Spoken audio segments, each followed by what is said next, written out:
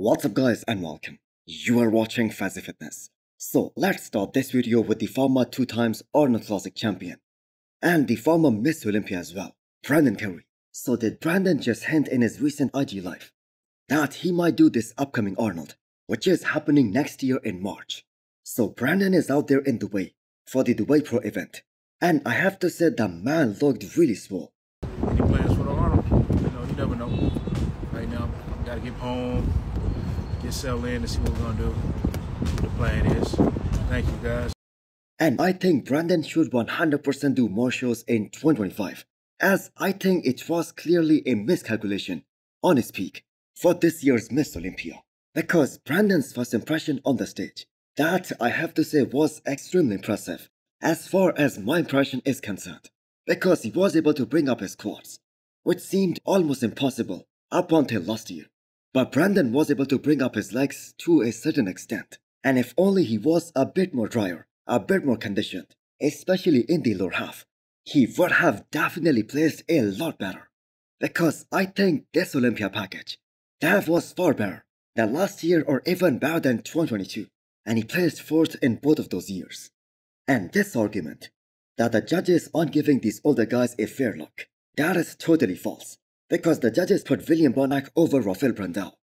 And it was suspected that this is gonna be William Bonac's last Miss Olympia.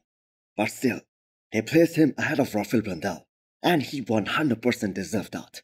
So maybe Brandon should give his coach more chances, because first of all he was able to bring up his legs, and second of all, because if these guys can bring him in a better conditioning, if they can bring him more drier, Brandon can do extremely well at this upcoming Arnold.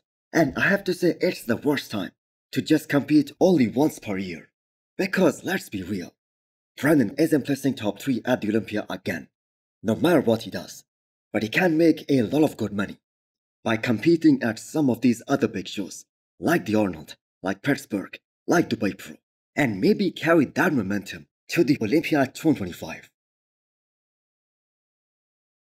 It is so great to see Andrew jacked doing this UK tour. He is definitely one of the most loved bodybuilders by the fans all over the world right now.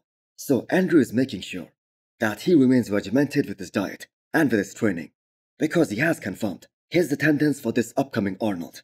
And as of right now, Andrew has won all the shows that he has entered except for the Arnold and the Olympia. And I believe we are gonna see a great package from Andrew jacked at this year's Arnold stage. Because we have seen this so many times. He always looks super tight and really conditioned in the first show of the season. So one thing that is pretty clear in Andrew's mind is that he won't have to play the size game in order to challenge all these top guys who beat him at the Olympia. He has to find that sweet spot where the man has enough roundness and fullness. For instance, like he had at this year's Texas Pro. And at the same time, he looked extremely detailed from the front. So his Texas Pro Finals look, that was the ideal example of what the judges wanted to see from him. And if he can bring that kind of detail, that kind of separation, with the current size that he has, I think he is gonna be very dangerous. Now I get that why these guys played the size game for this year's Miss Olympia. They wanted to overpower guys like Hadi Choban and Derek, but that clearly did not work. We did not even got to see 90% of Andrew at the Olympia this year. But the fact that Andrew isn't the strongest in the side shots and the back shots, and he shows up in a decent condition, and still the man places top 5 in the world, that is enough to prove that him at his 100%, he can win any show that he enters, including the Arnold and the Olympia. Next up is the physique update from Rafael Brandao. So he went through an entire posing round with his trainer after going through a chest workout. So considering that this is the post-show phase, where these guys are most prone to injuries, and that is why they do not go very heavy in the gym. But Rafael's shape and his conditioning, that is looking really solid at this point, and it seems like he might be competing sooner than expected. Now, as per his own expectations, he massively underperformed at the Olympia this year, because William Bonac, that wasn't even on their radar when they were thinking that top 5 is very realistic for him. So part of the reason why he placed top 8 is that he wasn't as shredded as some of these other top guys were. Now the fans of bodybuilding, they are pretty happy that the judges did not give a whole lot of weight to the shredded glutes this year, because Rafael was visibly soft in that aspect. Still, I have to say it was a win for him in terms of the overall size that he brought to this year's Olympia stage, and top 8 in the world. That isn't bad at all. He did improve on his placings from 2022 to 2024, and now he is the 8th best bodybuilder in the world. So will he do one of these upcoming shows, like Romania or Prague, or maybe the Big Man Weekend? Considering how peeled he looks at the moment in this update, he must go for one of these and win this one and get his Olympia qualification for next year as early as he possibly can. Because the thing is, we all know that Rafael Bandao isn't one of those genetic freaks, like Samson Dauda for instance, who can get a lot bigger from one show to the next. He needs a proper off-season, just like he had in 2023. And we saw the results of that, his hard work this year. So Rafael was definitely a lot bigger this time, but he still doesn't have enough size to be in the top 5, to fight with guys like Andrew Jacked and Samson Dauda. So what do you guys think? Should Rafael prep for this upcoming Arnold? Or just do a show right now, secure his Olympia spot and shut it down for the rest of the season and focus on the Olympia next year? So watching Florian person close to 300 pounds in this sort of off-season condition, that really makes you wonder, how did he survive all those years when he was trying to be a classic physique combatant? Clearly his body wanted to grow, it wanted to get bigger. And right now he is the heaviest he has ever been, as well as the leanest he has ever been for this kind of body weight.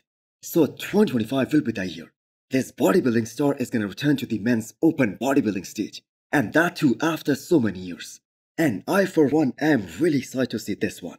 So how did he do as a classic physique pro? So in terms of the placings, the last show that he did, the Taiwan Pro back in 2023, he placed runner-up. So it was a decent placing after all. But in terms of the physique that he presented here in 2023 versus the one that we saw back in 2019 at his pro debut in Portugal, there is just no comparison.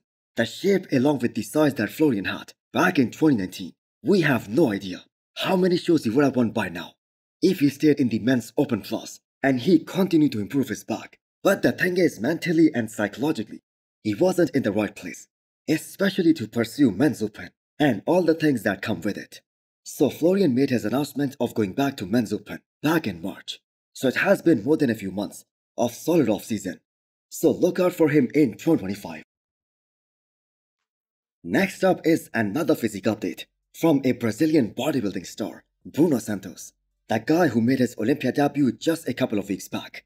And I have got to say, what an incredible season this was for Bruno Santos. He placed 3rd in Italy, winner in Europa Pro, and 2nd at Legion Sports. So his coach Milo said that they will fight for the top 10 spot, but that was all based on the assumption that some of these other guys, they will come in off. So still Bruno was able to beat 2 guys, Muhammad Fadal and Theo Laguerriere, on his Olympia debut. And we have to keep in mind, this was Theo's 3rd consecutive appearance at the Olympia stage. So Bruno did bring some impressive mass to this year's Olympia stage. But this is the Olympia we are talking about. And for a guy that has a build like Bruno, who isn't the biggest guy, neither he has those amazing aesthetics, enjoying his first Olympia experience, that means a lot. So Bruno looked great against Brad Wilkin in Legion. And I have to say, if he was in the same condition as Brad Wilkin, who knows, he might have won that show as well. I mean, the man looked really good in Italy, going up against guys like Hunter Lebrada and Andrea Presti. So the size is definitely there to get to the Olympia stage every single year. So hopefully he will come back with a better condition whenever he decides to step back on the stage sometime next year. So hit the thumbs up button if you liked the video, and smash the subscribe button if you wanna come back for more. Thanks for watching.